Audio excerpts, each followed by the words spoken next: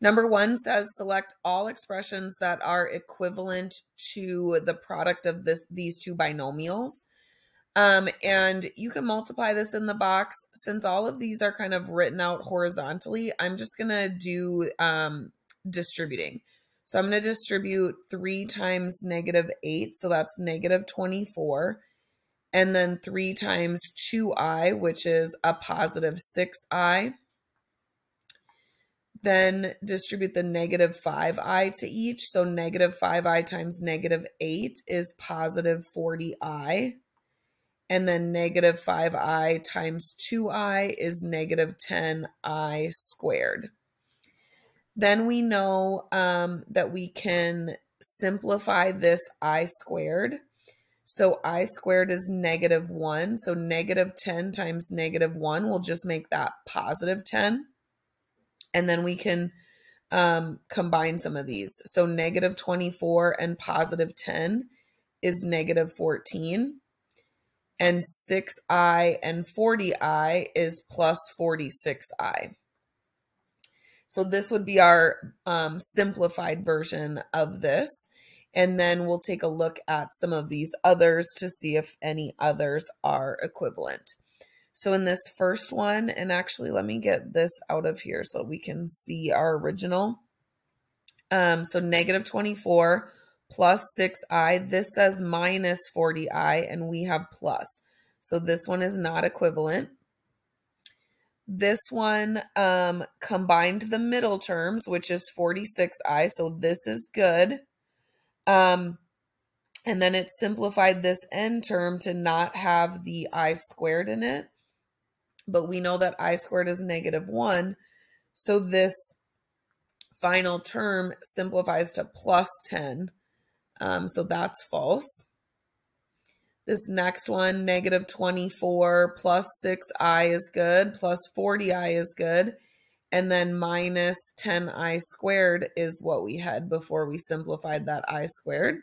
So this one is good. -14 minus 34i, no, because it's plus 46i, so this is bad. And so is this. F has our -24, which is good. It has our 46i, which is what these simplify to, so that's good. And then it has the plus 10, which is what this simplifies to when we simplify out the I squared. So F is good. G is a positive 46i, which we have, and a -14. So G is good. H would be wrong because we don't have that -34. Number 2, explain or show how you would write this in this form. So we're actually going to have to multiply this out. I just did distributing on the last screen, so I'll do the box method on this one.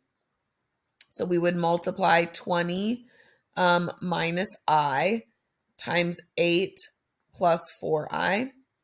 So 20 times 8 is 160. 8 times -I is -8i. 20 times 4i is 80i. And then 4i times -I is -4i squared. If we simplify the I squared to a -1, this turns to plus 4. So then when we combine our 160 and our positive 4, we get 164. And then our 80i and our -8i is a positive 72i. So then we have it in this form, a plus bi. Number 3, without going through all of the trouble of writing this left side in this form, meaning multiplied all the way out, how could we tell that the equation is false? So we know from this screen that when we multiply out, we'll have this real number, but then this is also going to turn into a real number. These two don't change, however. So if I just looked at the I terms, -9 times -13i is a positive number, and 2i times 10 is a positive I number, and this is a negative. Well, we can't take a positive I plus a positive I and end up with a negative. So certainly something went wrong with those I terms. Number 4, Andre spilled something on his math notebook and some parts of a problem he is working on were erased. Here's one of the problems. What numbers could go in the blanks? So we're multiplying here. So we know that we're going to take this number and multiply it by this. And then we're going to end up taking this number and multiplying it here. That's going to give us this. So if we put, like, let's just pick a number here. So if I put 4 in here, 4 times 2i would be 8i. So now we have to figure out what we would put here so that we total negative 10i. So this number right here would need to be plus negative 18i to get down to negative 10i. So then I could put positive 9 here. So negative 2 times 9 would give us negative 18i. So 4 and 9 could go in there. So our two numbers that we could put are 4 and 9. Now, are those the only numbers that could work? No. So then you could just come up with another example. So if we put, if I put like a negative 3 here, negative 3 times 2i would be negative 6i. So then what would we need to go in that other one to end up totaling negative 10i? So we would need this to be a negative 4i. And remember, we're doing negative 2i times that number. So then we would have to put a 2 in here because negative 2i times 2 would give us negative 4i. So you could also put in negative 3 and 2. So there's a bunch of different ways to do this. They just have to multiply by these and add to negative 10i. Number 5, find the exact solution to each equation or explain why there's no solution. So x squared equals 49. So x is going to equal the plus or minus square root of 49. So x is going to equal to positive or negative 7. Part B, to undo a cube, we do a cube root. So this x is just going to equal the cube root of 49. Part C, we know we can never square anything to get a negative number. So there's going to be no real solutions to this. And then part D, we certainly can cube a number to get a negative. So this answer is just going to be the cube root of negative 49.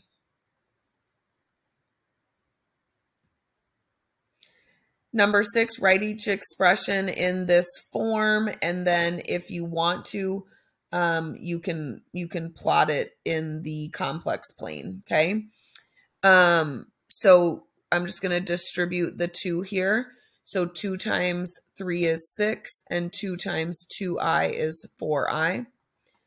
And so actually, let me plot this original. So 3 plus 2i is here. So here's the original.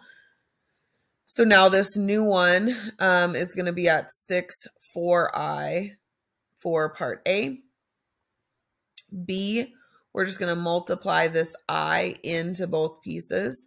So we get 3i plus 2i squared. Remember, I squared is negative 1, so this is really going to be negative 2 here. And then we still have that plus 3i. So if I plot that, negative 2 plus 3i is here. Next one, we're going to distribute in a negative I. So we're going to get negative 3i, and we're going to get negative 2i squared. So when we do the I squared times negative 2, so negative 1 times negative 2 is positive 2, and then we have the negative 3i. So we're going to be at 2 negative 3i.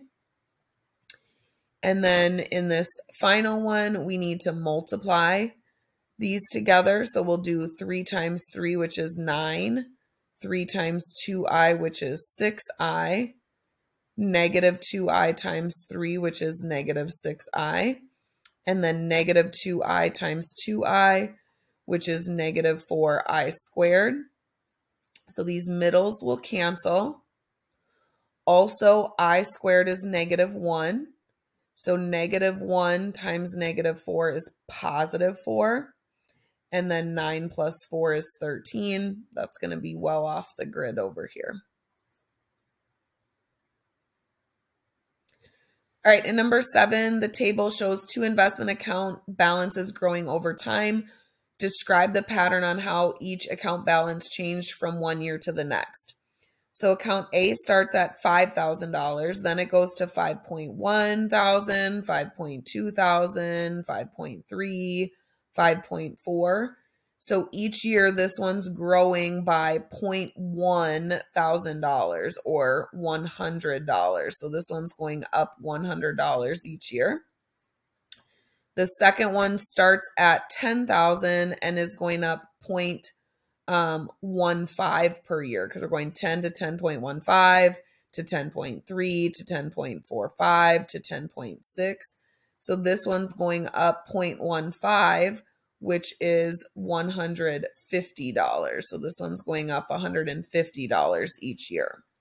So define the amount of money in thousands of dollars. So don't use the 100 and 150. We want to use the 0.1 and 0.15 for accounts A and B as functions of time, where T years since 2000. So use function notation. So I'm just going to call this first one A of T. So account A over time. This one started at $5,000, and then after each year, we added $0.1 thousand. So 5 plus 0.1 T. And then for account B, we started with $10,000, and each year we added $0.15 thousand. So will these accounts ever equal each other? And explain how you know. So no, they won't, because this one starts at 5,000 and goes up 100. This one starts at 10,000, which is more, and it's increasing by 150 each year. So account B starts higher and grows faster. So they'll never equal.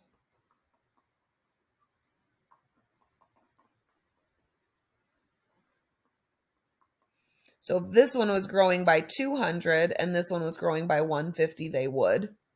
Or if this one started lower, they would. But since this one starts higher and grows faster, they'll never match each other.